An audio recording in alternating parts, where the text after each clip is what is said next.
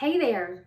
We are back today in our series called 50 Top Remedies, and today is Urtica urens, which is the stinging nettle. So Urtica urens is not a huge remedy. It doesn't have a lot of symptoms, so this will be a very short video, but you can think of Urtica urens in burns, sunburns, heat rash, bee stings, jellyfish stings. Take this remedy to the beach with you.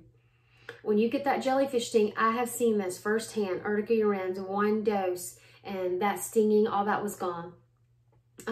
Allergic reactions, itching, urticaria, hives, shellfish allergy, so that would be a chronic use of Urtica urens, skin rashes, gout, kidney colic, kidney stones.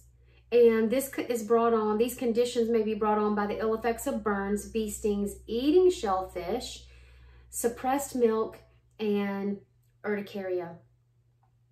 I hope this very short video blessed you. Join me at melissacrenshaw.com to see what I'm offering there. Have a blessed day.